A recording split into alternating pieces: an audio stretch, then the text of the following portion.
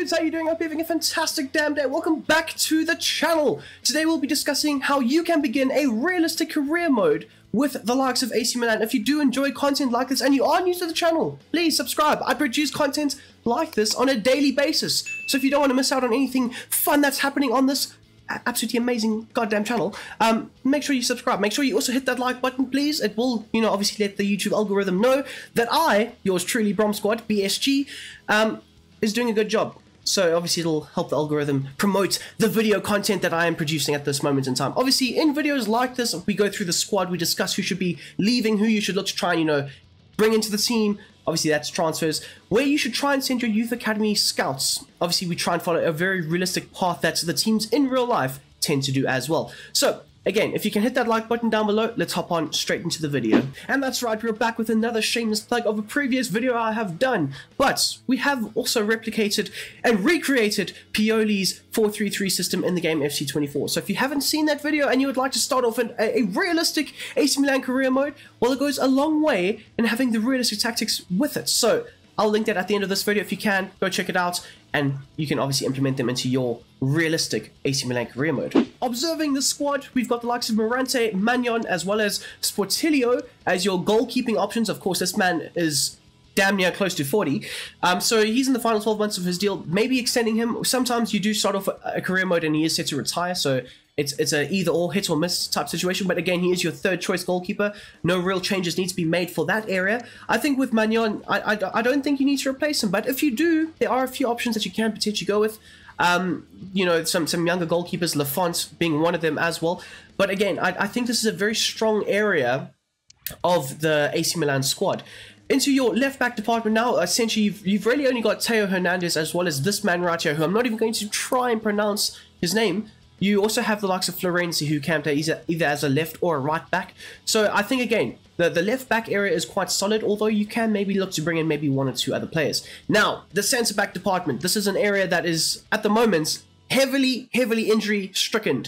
They are looking to potentially sign one or two players, which we will talk about later on. But I mean, again, you've got the likes of Simon Kjaer, you've got Tomori, Kalulu, Tior, who recently got his new face in FC24, which is absolutely fantastic. And then you've got a few younger players here who I would potentially look to loan out. Pellegrino, 20 years old, Argentinian, 69 overall. He does have a high potential. I would look to try and loan him out for the first season, because you do have the likes of Malak Tior, Kalulu, Tomori, as well as Kjaer. And if you do look to try and bring in another centre back, maybe, just maybe, you won't have enough space and time to obviously try and grow and progress a young player like Marco Pellegrino. So you do have a few of these younger players that should probably get some game time, and therefore I would advise you loan them out. As for your right back department, we've got the likes of Calabria, Florenzi, and a new man right here, Terreciano, signed from, I'm not exactly sure, I think it may have been Hellas Verona, forgive me, but he is 20, he can also play as a left or a right back or even a right midfielder. Again, a very good signing to make. I would look to try and, maybe convert the likes of Florenzi into that left back, or maybe even Terreciano. But again, you would want to try and develop a player like this. Of course, he is 20, he is Italian, does have the great potential. Maybe developing him as the understudy for Calabria for maybe season 3 or 4 down the line, I think it's not a bad option going forward. As for your midfield area now, this is also another place where they've lost a few players. The likes of Krinic has left, and he is now playing for a Saudi Arabian team. So I would look to definitely transfer list him and get him out the side. You've got the likes of Benazzo, who is the only natural recognized DM in the side. So maybe also looking to, bring in a backup for him. I know the likes of Ruben Loftus-Cheek can also play there, but he is more of that box-to-box midfielder. And I mean, I've also just noticed that Loftus-Cheek can play as a wing-back. That's very interesting to me. Very, very interesting. But for me personally, I see Loftus-Cheek as that box-to-box midfielder. Just with the likes of Reinders as well as Adli, Pogbegba as well as Musa. Musa more so can probably play as that DM, but again, somewhat more of a box-to-box type player, you could say. So I would definitely say for the midfield departments, you've got a whole host of different number 8s that can definitely perform and produce in that area of the field, but you don't really have a number 6 that can either replace or back up the likes of Benazzo. So definitely look to try and, bring in a player like that. Into your attacking midfielders now, obviously out on loan. De Ketelaere is one of my favorite players. I'm very, very sad that he hasn't actually worked out at the likes of AC Milan, but hopefully, he's doing well at Atalanta. I haven't really been keeping up with him since he left. But I hope he's doing well. I hope AC Milan don't sell him. I hope they can bring him back and he works out very, very well for them later on down the line. Maldini as well at Monza doing very, very well. And then we've got like a whole host of these guys like Messias as well as Salamakers. Obviously, when they come back from their loans, I would look to try and, move them on out of the club. Salamakers a few seasons ago was doing quite well, but he hasn't really, progressed from there. So shift him on, get some money into the team. The same goes for the likes of Junior Messias, who I've heard that apparently Genoa are looking to trigger the 2 or the 3 million euro clause to obviously make his deal permanent. So again, getting rid of him wouldn't be the most unrealistic idea. As for the likes of your forward line, now we've got the likes of Pulisic, Leao, Chaka Traore, who I would definitely look to try and loan out, get some game time under his belt, as well as the likes of Samuel Chukwueze and Romero. Now again, with Romero, just like with Traore, you want to try and loan him out to try and get some minutes under his belt. But as for your other, more senior forwards, I would look to try and bring in another right winger, more specifically a left-footed right winger that can invert just like what Chukwueze can do. I know Pulisic can play on the left or the right, and he does provide a very good bench option, but more so you want him to be inverting, cutting in and shooting, being more of the backup to what Leao, is doing. But again, yeah, just looking to try and, cement that forward line. And then into your striker area, of course, you've got the likes of Giroud. Divock Origi, I can see him probably being moved on in the summer when he comes back from his loan from Forest. So probably getting rid of him is essential. The likes of Luka Jovic only signed a 1-year deal with AC Milan on a free, I think. I think it was on a free, but he signed a 1-year deal. I think he's doing quite well. The bits and pieces that I have seen of AC Milan this season, I think he's done very, very well. I mean, I watched him against Newcastle. I thought he was very good when he came on the field. I watched him the other day. He scored a really good goal. So he's coming into form again, which is really, really good for the 25-year-old. So maybe looking to extend him, or maybe looking to extend him and then sell him. You can obviously whip in some cash and add it onto the transfer pile. And then we've got another player here, a very young player, or not very young, but, a young player that a lot of us would have known about for a little while. Noah Okafor, signed recently in the summer.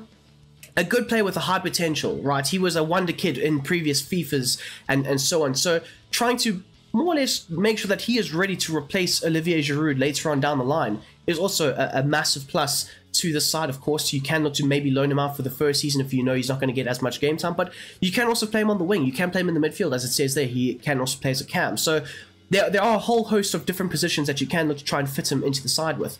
And then we've got the likes of Colombo, an Italian 21-year-old, Lorenzo Colombo, 73 overall, can definitely come into the team and be a good rotational striker. So if you do find the likes of Giroud and Jovic out the team for the second season, or maybe even the third season, this man right here could be a very solid rotational striker between him as well as Okafor. And then of course we've got this man right here. Now taking a look at the scouting department of the youth scouts, I've gone for 3 countries in particular: Ivory Coast, Argentina, and of course Italy. Italy is a hand and glove fit. You need to try and get that good young Italian talent into your side for later on in your career mode.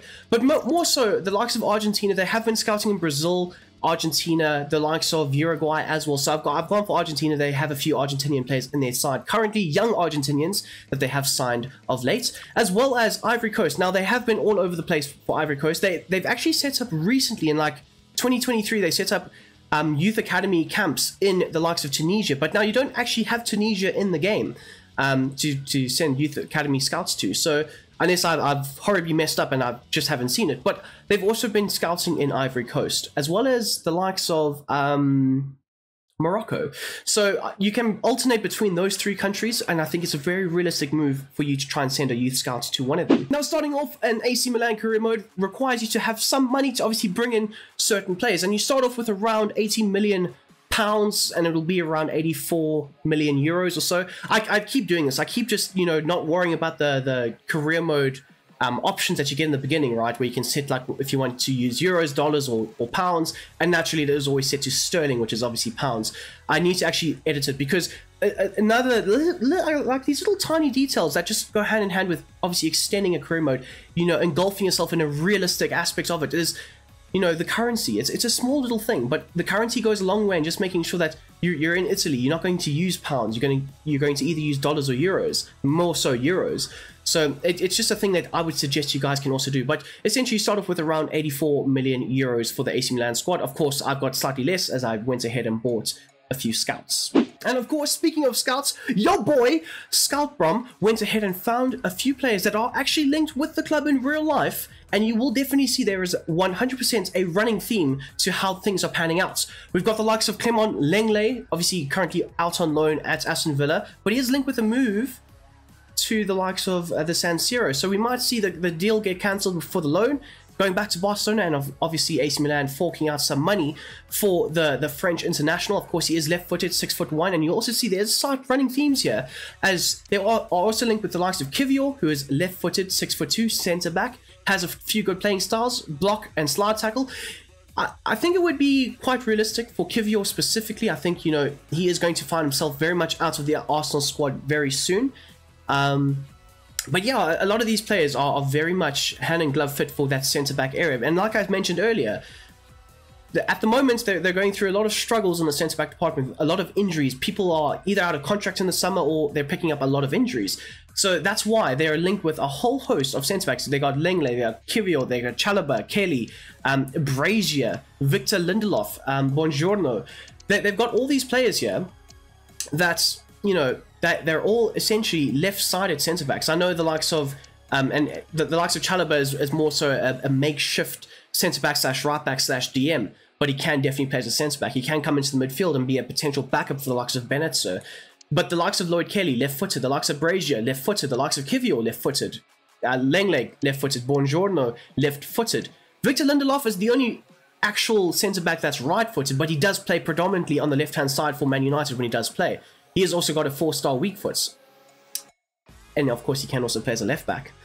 Speaking of which, the left-back area, we've got the likes of Juan Miranda, recently, you know, linked with a move to AC Milan. His contract is out or expires in the summer, in the final 12 months, so you can definitely pick him up for a very cheap rate. He can be a very, very, very good backup for the likes of Theo Hernandez, who, when he doesn't play, you can replace him with some very good quality. And I mean, it's not far-fetched that, you know, AC Milan have signed Spanish talents in the past. I mean, they signed Theo Hernandez, who I know is French, but they signed him from Real Madrid.